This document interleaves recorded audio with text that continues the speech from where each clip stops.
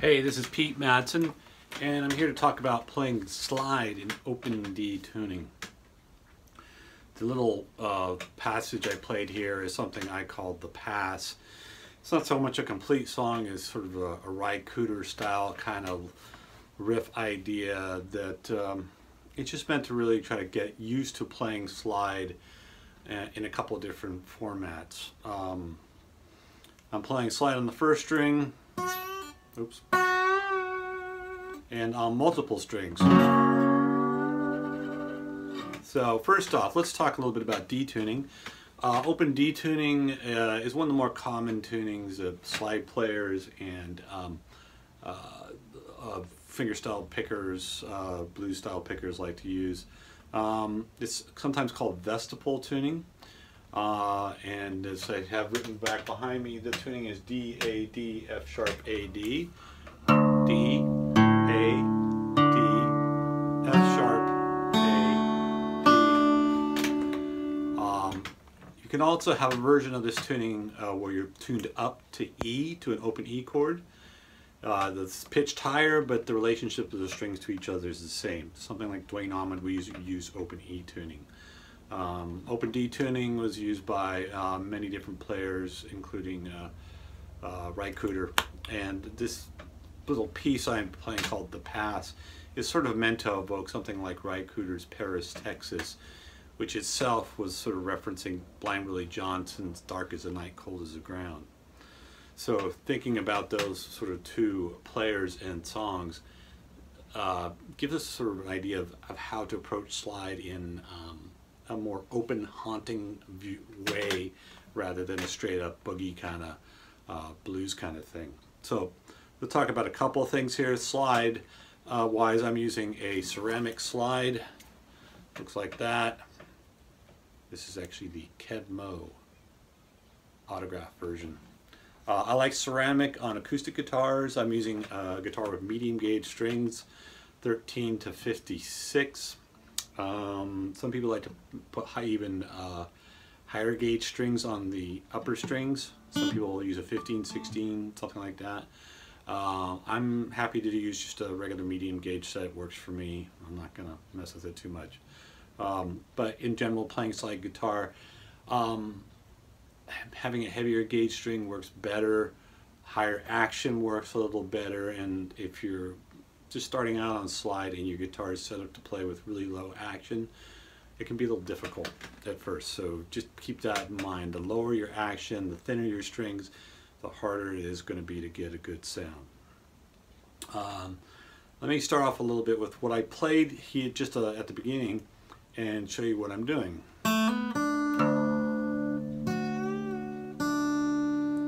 That first lick idea has this very open sound to it. I'm doing a hammer on the second string, second fret, then playing the first string open, and then I play slide on the first string from the 4th to the 5th and back to the 4th fret.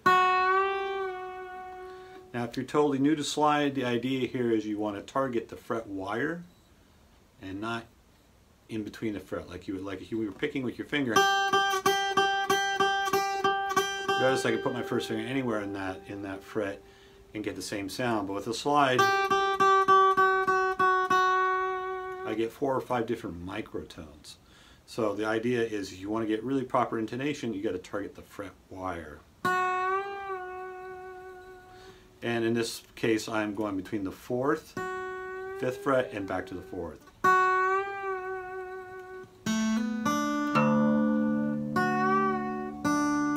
Another thing I'm doing here is I'm hitting this open 6th string and letting that ring. You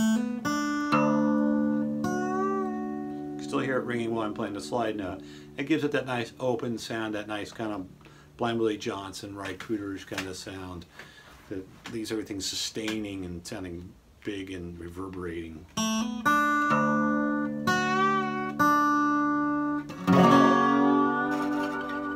The next thing I'm doing there is I'm playing slide over all the strings.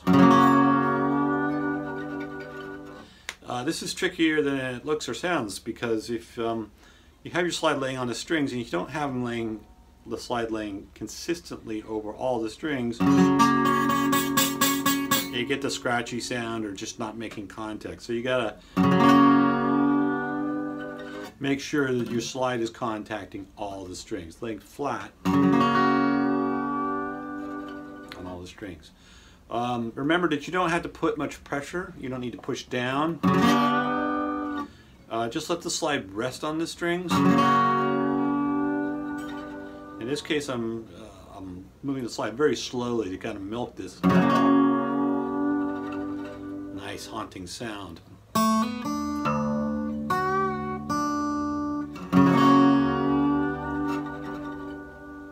Continue on.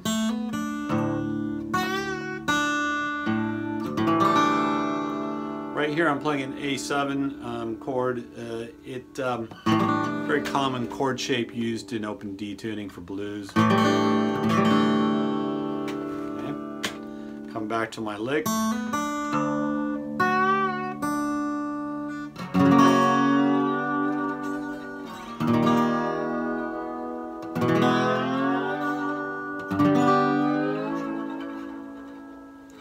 So the good thing about this little segment, this little piece, is you don't have to worry too much about timing. It's just to work on getting a good sound. When I'm playing the first string, notice I'm holding the slide very low. It's not up here, it's down low. I have a damping finger that's riding behind the slide. This first index finger is touching the string right behind the slide to damp the sound. And that's the same case when I'm playing the full chords. Also watch it when you're playing the full chords that your slide doesn't slant. You'll sound out of tune like that. So if you're playing full chords, just really use that fret wire as your guide. And line your slide up with that fret wire. Let's see, what else to say about that?